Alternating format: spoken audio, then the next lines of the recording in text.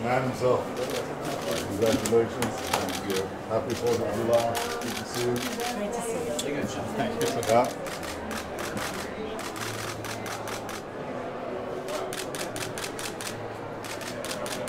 Ambassador David Friedman, Mrs. Tammy Friedman, Mr. Benjamin Netanyahu, Prime Minister of the State of Israel, and Mrs. Sarah Netanyahu.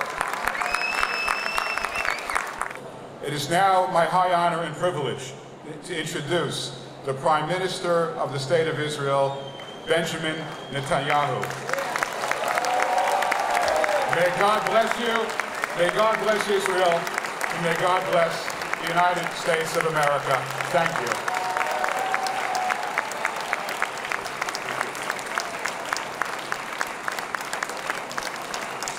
Thank you, David, Ambassador Friedman. And thank you, Tammy. Sarah and I are delighted to be with you, with the members of Congress who are here.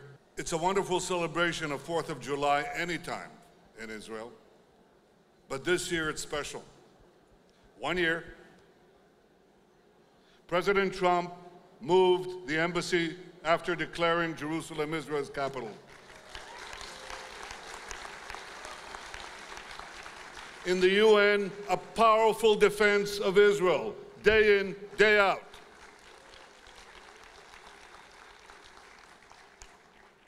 And you remember that Iran nuclear deal? Remember that? President Trump decided to leave this bad deal, and he did the greatest thing for the security of the world and for the security of Israel. Now, you should know that this is not yet universally accepted. And I can tell you that this week, there's going to be a meeting. And the meeting's going to be in Europe. Can you hear me? You got to hear this. Listen to me carefully. There's a meeting this week by the P4 without the United States. They're going to discuss how to go around the decision that President Trump in the United States made to leave this bad deal, which is funding Iran's terrorism and its aggression with billions of dollars. There is, in this same week, something extraordinary. The P4 invited Iran's president, Rouhani, to attend that meeting. But at the same time, in recent days, this same regime dispatched a terror cell to carry out a major terrorist action in France. The commander of this terror cell was an Iranian diplomat in Austria. Fortunately, the plot was exposed. The cell's Iranian members were arrested in France, Belgium, and Germany. France and Germany are part of the P4. At the time of their capture, the cell members had explosives, detonators, and more. European authorities are now completing their investigation and are expected to charge the Iranian agents and cell members behind the plot. This Iranian terror plot was planned on the soil of Europe on the same week that the European leaders are supposed to meet the president of Iran about circumventing the sanctions on Iran. Here's my message to the European leaders. Stop funding the very regime that is sponsoring terrorism against you and against so many others. Stop appeasing Iran.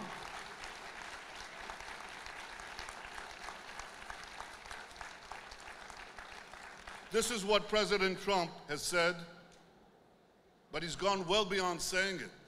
This is what he is doing, and we in Israel can appreciate this. We're grateful for America's independence. We're grateful for America's strength. We're grateful for America's alliance with Israel. Now, you know I'm both the Prime Minister and the Foreign Minister. So I can tell you, we have relations with 160 countries. And some of these are terrific friends. But there is no friendship like the friendship between Israel and the United States of America. America has no greater friend than Israel. Israel has no greater friend than America. What makes this alliance so powerful, so enduring? What makes it so? Well, one thing, common values. We have common values that are clear.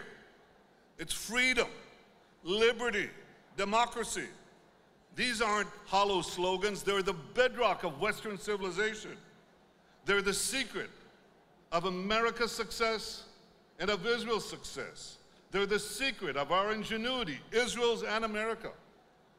The big leaders of technology in the world tell me, you know, there are only two places. Now, I'm a diplomat, so I have to be careful. There are only two places, they say, where everything is happening. The other one is America. No, I don't mean that. We have tremendous respect for American ingenuity, for American creativity, for American mobility, for American capacities in every field. And we know where that comes from. It comes from a free society, from free discussion. We argue about everything. Believe me, I know. We have a free press. Believe me, I know. We have free speech. We have freedom of religion, freedom, liberty, democracy, real values. Here's what the Liberty Bell says, inscribed on it. Proclaim liberty throughout the land. Proclaim liberty throughout the land unto all of its inhabitants. We know that phrase. It comes from the Bible. It comes from Vayikra, from Leviticus. Ukratem dror la'aretz. So much of America's heritage is rooted in the Hebrew Bible. And it is in the Bible that our prophets consoled us. They said the exiles would be gathered back to our ancient homeland. We will restore our national life here. We will restore our capital, Jerusalem. And 7 years later, President Trump brought the embassy to Jerusalem. David, I have one message for you. I have one request. Next year in Jerusalem, this is a fine and beautiful hall, immaculately done.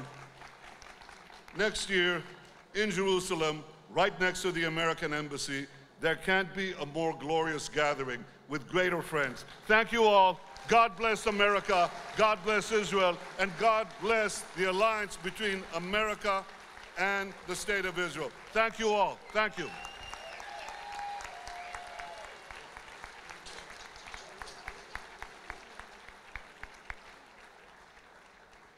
Wishing everyone here, everybody watching, everyone in the United States, everyone in the State of Israel, happy birthday to the United States. May it be a year of growth, of health, of prosperity, and most of all, peace. Baruch atah Adonai Eloheinu melech haolam borei pri hagafen.